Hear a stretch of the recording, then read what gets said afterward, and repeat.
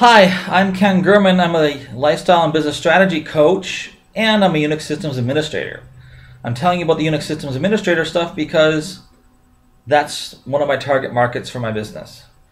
And I want to help you connect with the reasons why I got into this business and why I started my home business is because I took that 40% decrease in salary. I lost my house, and we had just a huge adjustment in lifestyle as a result. Now, I can't complain about my income because I'm still earning a six-figure income in my day job, and people think that I'm a little, well, why would you ever want to replace your six-figure income? And the answer is simple, is that outsourcing continues to be a trend. The global economy is continuing to push down salaries for people in the technical fields. Unix systems administrators, engineers, programmers, continuing to pressure us down because they're able to go to other countries to find people to work those jobs. And as a result, our salaries are continuing to decline, and we're continuing not to get raises in our jobs, and we have to look for alternative ways of income to be able to create our own economic recovery and have the freedom in our lives that we want to have. And I'll be talking more about this in upcoming webinars and upcoming videos, but I have a new system. It's a fun system. See, as I'm doing my videos, I have these little post-it notes, and what I do is I write down the points that I'm going to cover during my videos now, so I'm focused, follow one course until successful, and I have that on my left hand side over here pasted to the monitor so I stay focused and on track. Because shiny. Lots of things come in my head at one time. The webinar I was going to do tonight at 8 o'clock is canceled. I'm canceling it because my autoresponder service GetResponse is under a massive denial of service attack, and they are in the process of changing the infrastructure for their business so they no longer continue to be subjected to these denial of service attacks. These denial of service attacks have been going on for several months, and they've been attacking a lot of high target, high value internet sites. They've been attacking autoresponders like Aweber, MailChimp, all these other autoresponders, and they're in the process of putting in the defense mechanisms to prevent these from happening again, so that we don't keep on getting our autoresponder services and other services that we use on the internet interrupted. So that's the webinar being canceled. Point number one, I've written over here on my screen, right over here. Number two, when I talked about targeting earlier, and it never ceases to amaze me the number of people who don't focus enough time or any time at all on targeting. They just kind of, it's kind of like that monkey that's at the zoo and just flinging poo all over, and they hope that something sticks. You're not going to have any success with that. You're going to hear this one time if you don't hear this from 1,000 times from me. And I'm saying this so many times because it's very, very, very, very important. We attract mirror reflections of ourselves to our life, to our business. Every person that we attract to our business and to our lives is a reflection of some character trait or some challenge that we have in our lives that we need to overcome. Now, when I started this, see, I'm itching all over. Anyway, when I started my wife is working another network marketing opportunity. She loves cosmetics and skincare, and it's not Mary Kay. And when we first started that business, before I got into Empower Network, we were desperate. We were desperate, and we wanted to be able to get started. We wanted to have that success story. We believed in the dream they were selling us, and that dream is still possible with that other opportunity.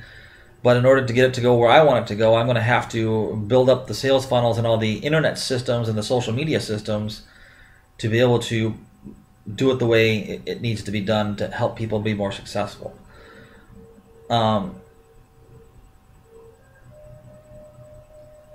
So when I'm looking at who I am as a person and the mirror reflections that I want to attract, I have a $1 billion heart, at least, as far as giving and helping people. In my heart, in my mind and in my heart, I'm already a 7-figure earner.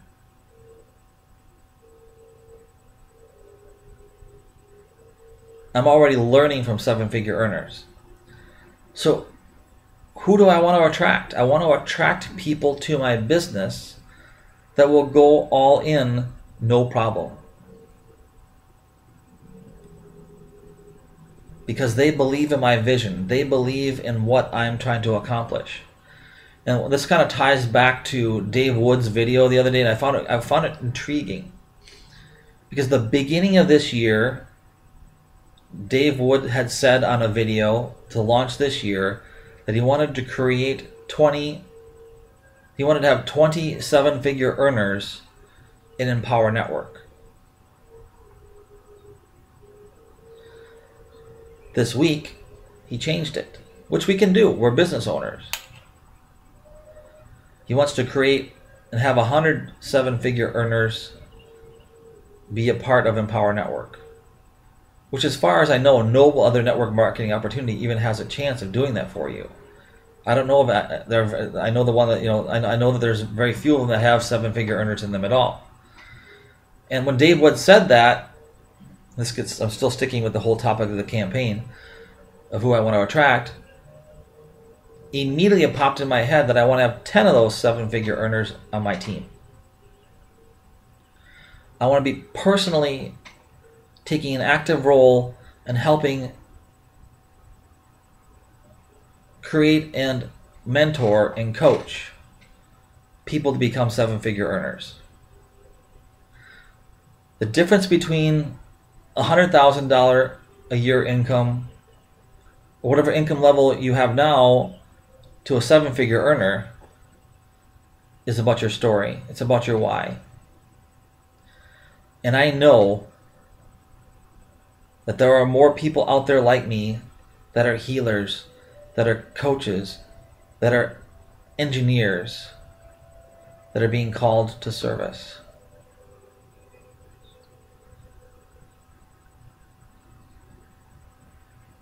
And they're seeking the solution of how they can serve. In my mind, the best way for me to serve my divine purpose to help people is to help people establish successful, highly profitable home businesses that they can work 2 to 3 hours per day to create as much income as they're willing to work for. And that my vision for my business, the social proof of my success, is to help create, take an active role, mentor, and coach 10 people a year to become a 7-figure earner. I'm going to hit the $100,000 a year, $100,000 a month mark this year. No questions asked. I have no freaking clue how it's going to happen, but I can tell you that based upon the guidance that I'm getting from the people that are coming into my life and the messages I'm receiving from my guides and my angels, I'll talk about that on camera. I know that's going to happen. And the scary part about it all is it's probably going to be a bigger number than I think, which is okay. So getting back to staying focused, remember, targeting. We attract mirror reflections of ourselves. So if I were Ken, which I am, who would I be targeting in my business? Unix systems administrators, technical people that are being impacted by the global economy. So if I were to do what I'm going to do, create a micro niche, and I'm going to actually be creating several micro niches. The first micro niche I'm going to be focusing on is targeting people that are Unix systems administrators. Then I'm going to go after some other niches, which I'm not going to talk about now, but the idea is that who are you? What's your driving story that's getting you to create your business? when I was talking with a friend of mine, I was like, well, did you consider targeting this group of people? You're part of that community. Why aren't you targeting those people? And I got the response, I don't know. Well, you should be attracting mirror reflections yourself, people that you want to work with, people that are going to go all in, people that you aren't going to have to babysit. We all go through this as part of your journey. You're so desperate, you're going to take anybody who spend the money, and then they end up dragging your ass and being more of a pain in your ass than they're worth. See, I'll take ignorance on fire over knowledge on ice. I'll take somebody who has the passion and the drive and the vision and has no idea how to get to where they're going to go over some smartass that thinks that they know more than I do. Those people I don't want. Well, I'm going to do it my way because... No. You do it this way because this is the way that the successful people are doing it. When you make more money than I'm making, you can do it your way. So we attract mirror reflections of ourselves. So the first campaign, which I'm going to be focusing on as soon as Get Response comes back up, is I'm going to be recrafting all these. I'm going to actually be deleting a lot of campaigns, or just tabling those campaigns. I'm going to use those other campaigns for demonstration purposes. And then I'm going to be creating a campaign that's going to be specifically targeting my niche. I'm going to be specifically creating a micro niche for going after Unix systems administrators because that's part of my why. And I'll be creating other micro niches within that whole space of people who are affected by the global economy. So that's point 2, a little bit longer than I thought, but hey, that's cool. We're learning something. Number 3. This little thing on top of my head here is going to goodbye today. Drive me crazy! My hair gets up like this and it just drives me crazy. I'm like, it's... And then my gray that my wife causes shows up more. I love you, honey. I'm glad you're safe in Russia. I was glad to get that call this morning. I was really, really happy. So, Great Clips opens at 10 o'clock here in another half hour, actually another 26 minutes. So I'm going to head over to Great Clips. Probably have Chipotle for lunch. It's one of my favorite places to go to for fast food because I don't go to McDonald's. I don't go to Burger King. The only 2 fast food places I go to are Panera and Chipotle. I just, the other places, I mean, other than McDonald's French fries, which every so often I crave, which are just great. And I used to eat Egg McMuffins all the time. Don't do that anymore.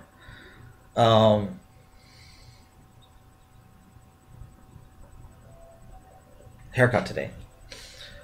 Now, I like to share funny stories with you, and I have a lot of funny stories in my life. But this particular story was a significant game changer in how I perceived my technical abilities, and I perceived the value of them. I used to work, and then my first technical job. Well, let's see.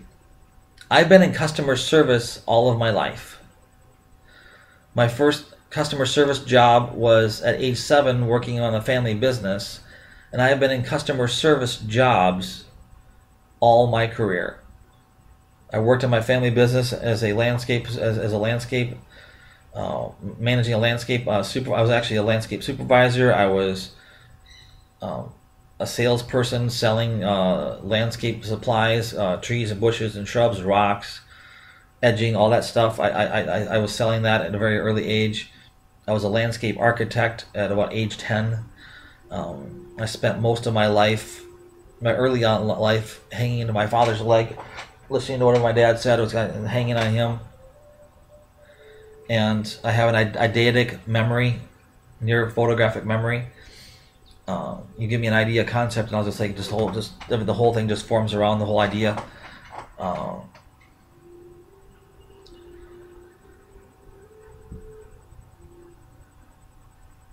Before this funny story happened, and it wasn't funny at the time. It scared the hell out of me, in a good way.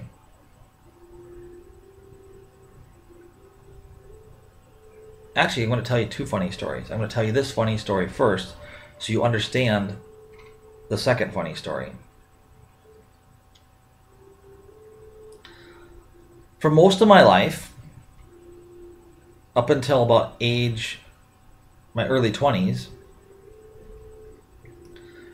I was kind of a know-it-all. I was a know-it-all, and I would let you know about it. And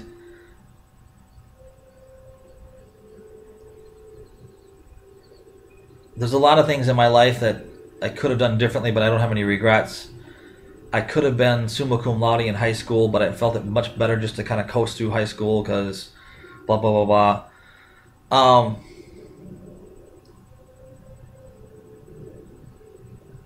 The first funny story, and I love this story because my uncle doesn't remember it, but I do. I remember it crystal clear. My family owns a lake home, vacation home cabin in northern Minnesota near Cross Lake. And it has been in our family for about 45 years. And that's kind of also part of my vision, or part of my thing I want to protect, is because being the middle child of 5 and being largely ignored most of my life, which is part of my why, part of my story, is, you know, the oldest and the youngest always get the most attention, and I'm not crying about it.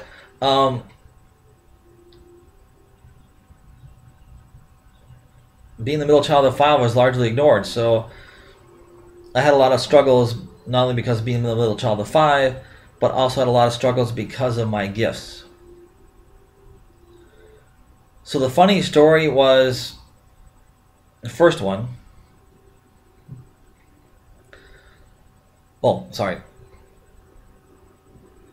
when I get to where I'm going to go, I want to be able to take the family cabin, and I'm going to buy it from my mom and dad, and I'm going to put it in a trust.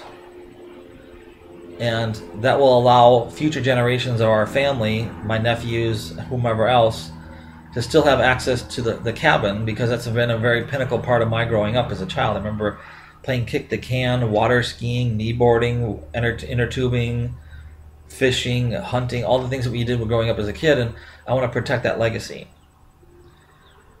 So the funny story is that when I think it was around 10 years old or so, 10 or 12, somewhere around there, I used to spend a lot of time down because on our family lake, on our family cabin, most of my relatives have cabins on the same lake. My dad's brother lives 2 doors down. My mom's sister and my uncle have a cabin 2 doors down.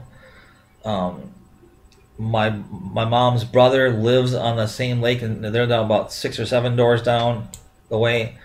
And when we were growing up, we always would hang out with the cousins and stuff like that. So it's a very important part of our legacy. And I would spend a lot of time with my Uncle Mike and my Uncle Rosie down at their cabin, and we would occasionally go into town and just kind of hang out. So I always keep track of a lot of details, and I always track a lot of stuff. And so my Uncle Mike and I were driving in his truck to go into town to get supplies. And we got on the topic of which direction the rivers are flowing. And I, being the know-it-all, smartass, said, well, the rivers are flowing north. Because I remember going across the Continental Divide, because the Continental Divide is the point in time and geography where the rivers no longer flow south; they start flowing north, and they split. And I had swore that we had crossed the Continental Divide coming to our way to the cabin. He goes, my Uncle Mike is going, no, that's not for another 10 miles up that road, blah blah blah blah. I was like, no, you're wrong. And as we're going into town, I'm thinking to myself, oh, no. We're going to cross a river going into town. Actually, 2 of them. Sorry, 1. We're going to cross a river going into town. Maybe he won't notice. So as we're crossing the river, he slows down and he goes, Kenny, that river's flowing south. And me having to be right and being stubborn, Yes, I can be stubborn. I'm German, Irish, and Hungarian. Good combination for being stubborn, huh? Or Romanian. Eastern. My last name actually comes from an area called Bukovina. So anyway, so we're crossing the river, and my Uncle Mike is going, no, that's flowing south. It's flowing south. Oh, no, it's not. It's flowing north. I don't want to be wrong, right? So he goes, we're going to stop at that river on the way home, and I'm going to show you which direction that river is flowing, because it's flowing south. Like, oh no, I'm in trouble now.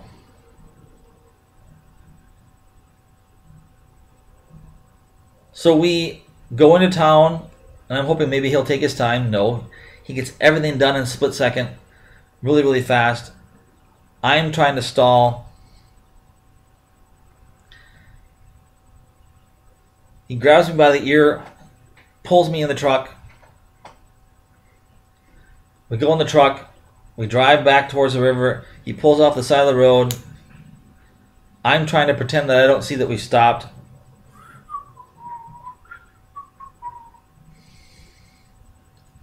He goes, get your ass over here. Nobody's perfectly safe. He's got a compass in his hand. And he hands me the compass and he goes, and he shows me, he said, this is south on the compass. This is the direction that the compass is flowing. And this is the direction that the river is flowing. The compass is pointing south. I looked at him and I smiled. I looked at the river and I go, Uncle Mike, it doesn't look like the river's flowing at all to me. I got back in the truck. And I will tell you the other funny story tomorrow, because we're about 20 minutes right now. But that's just a little story about me growing up. Have an awesome day. I'm going to be getting my hair cut here in 16 minutes, so I can be looking very, very good tomorrow, looking more professional. Hopefully cover up some of this gray hair that my wife causes. I tell her this all the time jokingly because I love her. I miss her. And that's the blog stuff for today. That's kind of the points. Webinars canceled. Starting a new campaign to be focusing on providing a business opportunity for my people, Unix systems administrators. I have some other micro niches surrounding around who I am and helping other people in that area as well. Getting my hair cut today. I told you the funny story. We're set. Have an awesome day, and I will talk to you tomorrow.